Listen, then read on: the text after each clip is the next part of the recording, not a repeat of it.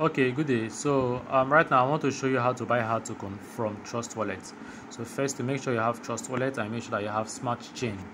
Then you go to dApps, click here, go to PoolCoin, PoolCoin.app. You send. Make sure you're on Smart Chain network. Okay.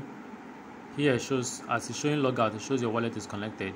If it's not connected, it's going to show connect. So you tap connect and click Trust Wallet. The wallet to connect. Then under enter token address, you paste the contract address. It will show HATOKEN. You click the HATOKEN. If you already have HATOKEN, under it will show the HATOKEN and then it will show your balance and the value of that balance. If if you don't have, you tap trade to buy. You see where you can swap BNB and HATOKEN. So you put in the amount of BNB you want to swap for HATOKEN. So as I have small, let me just put the amount I have. Then it will show the equivalent of HATOKEN. Then you tap swap. It will tell you to confirm the transaction.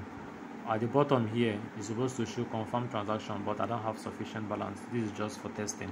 So it will show approve at the bottom and you click approve. That's it. And you have your HATOKEN. So the balance will show at the top here and you will see it from here. Now to add it to your wallet, you tap back. For now you can only see the balance on that PoolCoin. So until CoinMarketCap update HATOKEN, then you can see it here just the same way you are seeing Smart Chain is $2.46. So to add it to this list of coins, okay, it's already here, but to add it to the list of coins, you just click here, you paste it, the contract address again, you see add custom token. You come here again, you tap paste, it will show it up.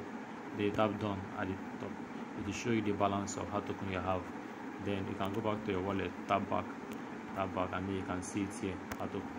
But the dollar amount will not show it. If you want to see your dollar amount, you go to PoolCoin again and you see it from there. Thank you.